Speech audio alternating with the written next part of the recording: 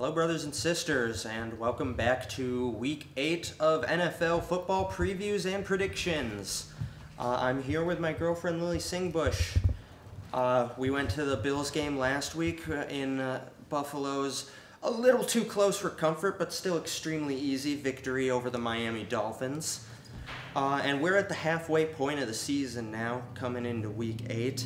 And we have a whole new slate of football games to go through. And we are, to make this a little more interesting this week, me and her are going to go head-to-head, as we're in a football video and she's wearing a hockey hat. And I'm going to win.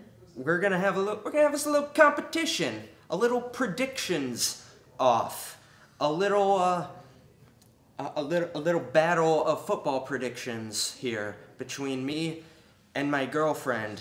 And the winner will obtain bragging rights, and I have a feeling if I lose, I'm going to get tickled at some point in the future. Absolutely. I did not agree to those terms, but nonetheless, I feel like it's going to happen, so yep. It is what it is. It doesn't matter, because I'm going to win anyways. But let's get into it. Let's get right into it. We're starting off the 1 o'clock Sunday games with the Denver Broncos taking on the Indianapolis Colts. The Colts 4-2, having a much better than expected season for themselves. The Broncos 2-5, having a much worse than expected season, I think, having brought in Joe Flacco, and that defense has vastly underperformed in Denver. I still believe in the Colts. I like them a lot. I like this team. I love their coach. This is a really well-coached football team. And their defense, which I thought had holes in it, has been playing better lately, too. So if they can get that put together, and this is a very dangerous team, I'm going with the Colts to win this game. I'm going to the Broncos all the way. Okay. Moving on, we got the Tampa Bay Buccaneers, the 2-4 Tampa Bay Buccaneers, taking on the 3-4 Tennessee Titans. The Tennessee Titans... Ryan Tannehill came in place of Marcus Mariota, who was absolutely dragging this team down. And the Buccaneers probably should be better than their record. They're not playing well at all. Jameis Winston and Mariota were drafted back-to-back in the same draft class, and neither of them have lived up to their expectations. Ryan Tannehill will get the start this week for the Titans. And I didn't think he played a great game last week, but he played well enough to not lose. But I don't really think Ryan Tannehill is going to be the long-term solution for this Titans team. But then again, I look at this Bucs team, and I just don't see how they can bounce back from that god-awful performance in London 2 weeks ago against the Panthers. I'm going with Tennessee for this one. I'll also go with Tennessee. All right, okay. So we have one different and one the same. Going into the Cardinals versus the Saints. Now, I like the Cardinals. I vouched for them. And don't look now, but they've won three games in a row now. Their last 3 games have been W's. Granted, they've been playing some inferior teams, but I've been saying all season that I think this Cardinals team can be competitive. I think they can give some of these better teams a difficult time if they continue to get better, and they've done that so far, and they've done it to the tune of 3 straight wins. Can they do it to the Saints, though, who will be without Drew Brees again, but are undefeated since losing their starting quarterback? I don't know if they can, but if you look at it, Teddy Bridgewater hasn't exactly been beating the world in his time as a starting quarterback for the Saints. They've mainly been getting carried by a defense that, despite a shaky start to the season, has really started to get it put together and started playing well. I like the Cardinals, I really do, but I think the Saints are going to keep it going. What do you think? I'll go with the Saints. Cool. And didn't the Bills lose after winning 3 games in a row? That's true. That is true, but we lost to the Patriots. Okay, that is important. We lost to the Patriots. The Patriots are an actual good team. Why are we doing this? Why are you doing this? I'm just doing some psychological warfare. Why, though? I picked the Saints. The Cardinals were the team that won 3 in a row. and I'm picking them. I'm picking the Saints. I know. Continue. So what? Next up, we have the Cincinnati Bengals heading to the West Coast to take on the LA Rams. The Rams, I feel like, have been having a bit of a disappointing season. Jared Goff hasn't been playing well. Todd Gurley has been absolutely invisible on this offense. But they're still 4-3. They're coming off a pretty impressive-looking win against the Falcons last week. And the Cincinnati Bengals are just dead in the water. They're an absolutely terrible team right now. I'm going with the Rams for sure. Rams. We agree on that one as well. Moving on to the New York Jets taking on the Jacksonville Jaguars. And Jets, oh boy, that was bad last week. I mean, I didn't think you were going to beat New England, but I at least thought you would play better than you did, especially coming off a pretty impressive butt-whooping that you gave to the Dallas Cowboys a week ago. That was embarrassing. I don't know what happened there. But the Jaguars have a very good opportunity here to get back to 500. And if they can get back to 500 with the way that this AFC has been shaping up so far, they absolutely have a chance to sneak into the playoffs. I don't know if they will, but they'll definitely be setting themselves up well if they get to 4-4. It's a tough call for me because I don't necessarily think the Jets are as bad as they played last week against the Patriots, but I also don't think they're as good as they played against Dallas 2 weeks ago. My guess is probably that they're somewhere in the middle, and I don't know. This is you. Why don't you pick this one? You pick this one first. Okay, I'll go with the Jags. I want to say the Jags too. You know what? I'm gonna be different. I'm gonna be bold. I'm gonna be different. I'm gonna say the Jets win this game. I'm gonna say they bounce back. Good luck with that. Next up, we have the New York Giants taking on the Detroit Lions. The Giants kind of tapered off in the last couple weeks after a pretty magical start to the season. They won two in a row after putting Daniel Jones in as their starting quarterback. And they turned around and lost 3 straight. So things have kind of balanced out for the Giants. They're losing games again. And whereas the Lions absolutely have to win this game. I was able to give them the benefit of the doubt when they were able to hang in with the Chiefs. And I was able to forgive them for the loss in Green Bay, considering they got absolutely shafted by bad officiating in that game. But now the Lions, you got to start showing me something, because you're 2-3-1 right now, and your season is in danger of completely falling apart if you start losing any more games from here. So I was able to make excuses for you at the beginning of the season after a pretty promising start, but this is the point now where you got to start showing me something. And I don't think this will be an easy game, but I'm going to have faith in that the Lions are able to bounce back and pull this one out against a Giants team that has been struggling of late. What do you think? Giants. Ooh, okay. That's a bold prediction. I like that. Go big or go home. I like that. Thank you. Next up, we have the Chargers and the Bears. The Bears, 3-3. They gotta get things turned around. I mean, they're 500, but they're in a very strong division right now, and they're in danger of getting left in the dust as the Vikings and the Packers start to put more distance in between them. Meanwhile, the Chargers have just been playing terribly this season. It has been absolutely So yeah, as I was saying, the Chargers have just been playing vastly disappointing football, constantly playing down to inferior competition. The Bears, though, what are you doing? What? Are you just doing it? Are we gonna do this the whole video now? No. Okay. Continue. For any of you watching, yes, this is normal behavior for her. Yeah, the Bears, they've been struggling, especially on defense. Khalil Mack has gone from being an absolute wrecking ball on that defense to being nowhere to be found.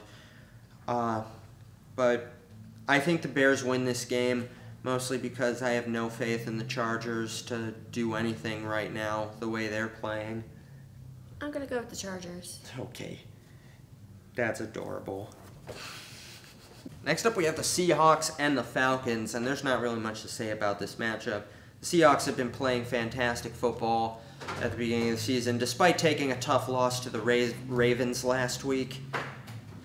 But the Falcons are just absolutely dead in the water. You wonder how much longer Dan Quinn is going to be their head coach, and you also wonder how much longer it's going to be before they just start selling the farm and get ready to rebuild this football team, because they are not going anywhere right now with this coaching staff or this roster.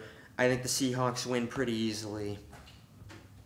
I suppose I'll go with the Seahawks. Hello, brothers and sisters. So I'm editing our football Week 8 prediction video right now, and so we had a little problem. The Bills segment that we actually filmed separately from the rest of the video, and for whatever reason, that segment did not get transferred over onto my computer from the camera that we used, and the camera that we used is now gone. I don't really know what happened, because I was certain that I had transferred over every video file that was on that camera before I left. And it's just not on there. So I'll just kind of go over what I said again in the prediction video. Lily and I both picked the Bills to win that game. I mean, I wasn't ever going to pick against Buffalo in that game, but we're playing the Eagles at home. The Eagles are a very banged up team right now. They have a lot of injuries on that defense. They have a lot of injuries on that offense. Deshaun Jackson, I said in the prediction video that we did when we filmed it that Deshaun Jackson is probably the biggest difference maker on that Eagles team, and if he plays, I think that gives Philadelphia a pretty good chance to beat Buffalo. But if he doesn't play, which right now it's looking like he doesn't because he hasn't practiced all week, but if he doesn't play, then that Eagles offense is incredibly limited and I think much easier to defend for a Bills defense that has done a pretty good job up to this point, for the most part, shutting down opponents. And yeah, the Eagles are in trouble. If they lose this game, they could be in danger of having their season slip away from them and probably missing the playoffs. I mean, they might not. If they lose this game, Dallas is on the bye week, so they don't lose any extra ground on the Cowboys. However, they still have that loss to Dallas last week that's going to loom large when playoff time comes around. And this is a game that Philly's got to win. But you look at their defense, their secondary is very banged up and has been giving up a lot of big plays lately. It is looking like Jalen Mills is going to maybe come back into the lineup this week, which would be a big addition for them. But we don't know what Ronald Darby's status is looking like going into this game. He was a healthy scratch last week. So we don't know what the deal is with him. But the front seven for Philadelphia has not been playing well. Their pass rush has not been getting to quarterbacks. Buffalo's offensive line has been streaky this season. They've kind of had a difficult time protecting Josh Allen, but I feel they have been playing better as of late. But the pass rushes are still getting home to Josh Allen, and that's something that you got to be concerned about if you're a Bills fan. As for Josh Allen himself, I do think he needs to play better. He had a turnover-free game last week, which is big, but you would love to see him start connecting on some of those deep throws that he's been missing on. And if you can get that put together, and get that and get that to be a consistent part of his game like it was last year. And I think this Bills offense is primed to really take off. Now, do they actually do that is the real question. I think they have a good opportunity to. As we said, Philadelphia secondary, big question mark with all the injuries. But I'm not necessarily confident right now going into this game after the performance that we saw last week against Miami that they're going to be able to do that. I would expect to see Cole Beasley get more involved in the passing game as Philadelphia's nickel corner position is up in the air as well. You're hoping to get Duke Williams back. He went down last week with a shoulder injury. Hopefully he's okay. And Matt Milano's got to get back into the lineup as soon as possible. I mean, I know they like to err on the side of caution when it comes to these soft tissue injuries. They did that with Singletary. It looks like they're doing the same thing with Matt Milano. But Milano's got to get back into the lineup as soon as possible because Maurice Alexander did not have a good game at all last week, and he was a liability in that linebacking core against Miami. So Milano, he's the guy to watch for this Bills on the injury front. He's got to get back in the lineup, or at least get Corey Thompson healthy enough to get back into the lineup. Because Corey Thompson's still a step up from Maurice Alexander. Maurice Alexander, like I said, complete liability, filling in for Matt Milano, and they're playing. They are playing a team that will fully take it. That is more equipped to take advantage of his weaknesses than Miami was last week. But like I said, me and Lily both picked the Bills to win this game. I wish that segment had gotten in, but it did not, so that's unfortunate. However, we both picked the Bills to win. Just wanted to plug this in, and we will see you in the next video. Enjoy the games on Sunday, have a blessed week, and go Bills. So that brings us to the 4 o'clock games, starting with the Carolina Panthers, who don't look now, but have won. They are 4-0 right now without Cam Newton as their starting quarterback. They are taking on the 6-0 with their starting quarterback, San Francisco 49ers. But he's been saying like I believe in the 49ers over the Bills because I think they're better than the Bills, and the Bills have a soft schedule and yada yada yada yada yada. Which fine. They have a better record than the Bills, but the Bills have only lost 1 game. So don't get too carried away, 49ers fans. And Jimmy Garoppolo still has yet to show me that he can play that he can play to the level that this team needs consistently. I still feel like this team is getting carried by its defense, and that generally isn't a winning formula once we get into January football. And you can't count the Panthers out either. I mean, Kyle Allen has been playing well. He's not a world beater or anything like that, but he's been playing well enough to not lose games, and he hasn't been making those critical mistakes that costs his team. And this Panthers defense is also getting better. I think this is going to be a pretty close game, but these close games, I'm going to go out on a limb here. I'm going to say the Panthers win this one. I'm going to say they're going to deal San Francisco their first loss of the season. What do you say? San Francisco all the way. Okay. I'm not confident in that one, but you know what? Fortune favors the brave, as they say in that one musical that I watched.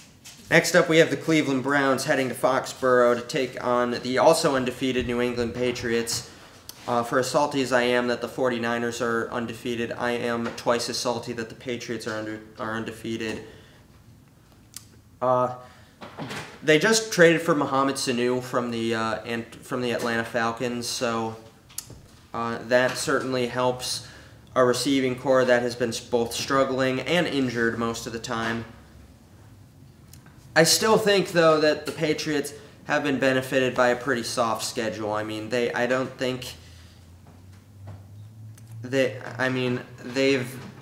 look at the teams they've beaten. They've beaten the Dolphins, the Jets without Sam Darnold. They haven't been beating good. They beat the Giants too. They haven't been beating very good teams, and it took them headhunting our starting quarterback for them to beat the Buffalo Bills in Week 4. So, I mean, The Patriots probably will go deep in the playoffs again just because it's such a weak conference, but this is definitely not the juggernaut Patriots team that we have seen in years past. I do think they'll beat the Browns, though, because the Browns have been just plagued by underwhelming quarterback play and just truly atrocious coaching. I think the Patriots are going to win this, and I am begging you to pick against the Patriots. What was the question? Browns or Patriots? What'd you pick? I picked the Patriots because it's logical. I'm begging you to pick the Browns. Patriots. I dare you to pick the Browns. Going to Patriots. Next. Particularly. Next up, we have the Oakland Raiders taking on the Houston Texans. The Oakland Raiders, I gotta say, I was surprised with how well they've started the season. They were 3-2 in the race for the playoffs, but they got absolutely spanked last week by the Green Bay Packers, and they're going up against probably an even more explosive offense in the Houston Texans. And last week pretty much just served to confirm all my doubts about this Raiders team. Their defense still has a lot of holes in it, and I don't think they really have the passing attack to make up for it either. And this is against a Texans team that if you're going to beat them, you're going to have to put up some points. So I think the Texans coming off a loss against the Indianapolis Colts, so they're also reeling. I mean, that game was much closer than the Raider game, but both of these teams are coming off of losses. And if the Raiders can replicate the formula that the Colts used to win that game, then I think they have a chance. But I don't know. That was not a good showing last week in Green Bay. And I think they're going to have a very tough time containing Deshaun Watson and the weapons that he has on this offense. I'm going with the Texans here. Raiders. All right. A respectable pick. Thank you. We're going to rate that game from you. And that brings us to Sunday Night Football, where the Green Bay Packers will be taking on the Kansas City Chiefs, who are now without their star starting quarterback, Patrick Mahomes, who is looking to be out at least 3 weeks with a dislocated kneecap. That is huge, and I don't know if the Chiefs are exactly in any danger of losing that division, because the next closest team to them right now is the Raiders, but it could hurt them down the road if Mahomes comes back and they drop a bunch of games without him, and it'll hurt them in terms of seeding for the playoffs and potentially getting a first round bye or even home field advantage. Whereas the Packers are just on cruise control right now. Aaron Rodgers is finally starting to play like the Aaron Rodgers we all know and love. Finally starting to catch up to the defense, which has been dominant for the most part of this season. I really like this Packers team a lot. I believe in them, and I think they're going to be able to take advantage of a banged-up Chiefs team. And this Chiefs team on defense has not been that great either. I don't have much faith in them to be able to contain the Packers' offense. I'm going to go with Green Bay on this one. I love Kansas City. All right.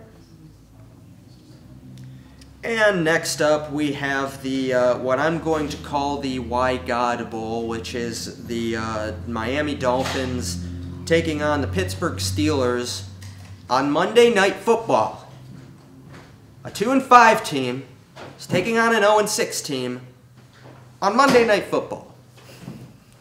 Why, God, why? Anyways, Dolphins, I don't know what to say. You're a bad team. The effort is there. The effort's really there. But the high-end talent and the skill just isn't.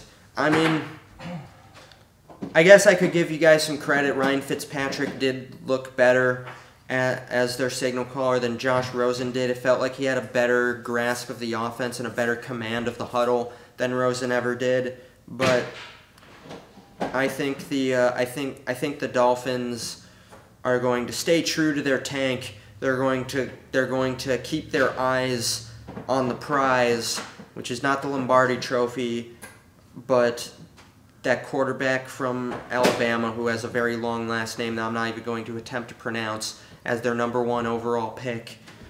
I'm going to say the Steelers, and I don't even have to talk about the Steelers to make a case for them because, I mean, they're playing the Dolphins. This should be an easy win, whether they're starting Mason Rudolph or Devlin Hodges or Steve McNair, the deceased Tennessee Titans quarterback. The Steelers should win this game easily. What do you think? I mean, you said that the Bills would win easily last week against the Dolphins. Well, they did. No, they didn't. And when it was all said and done, the Bills won pretty easily. I mean, let's be honest. Not really. It was never in doubt by the end of the game. The second half, it was never in doubt.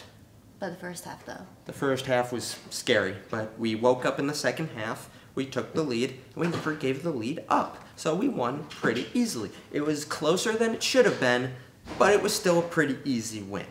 Okay? Okay? I really think the Dolphins can pull it off. At least come close to it, so. I mean, I wouldn't. I could hear you as. I wouldn't. I would believe you if you told me this was a close game because I don't think the Steelers are that good either. But I mean, they've beaten inferior teams. I mean, they're not like the Bengals, so the Steelers at least have. I don't know. I think the Steelers are just a step above the Dolphins and the Bengals. They can beat teams that are worse than them, whereas the Dolphins, they're not beating anybody.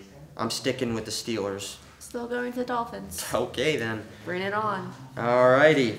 So that is all the football going on this week. I'll have our picks show up on the screen so you can all so you can all keep track of who got which game right, and we'll see who gets tickled in probably a number of months from now because by the time this video goes up, I'll be long gone in Buffalo, and everybody involved with this video will still be right here in Oneonta. So either way, I can't lose. Yeah, I can. I can totally lose. But I'm not gonna because I know my football. Sure. And yeah, hope you enjoyed this video. Enjoy the games on Sunday. Have a blessed week, and we'll see you in the next video. And as always, want to say it with me? Say what? Go Bills. No. Why? Go Dolphins.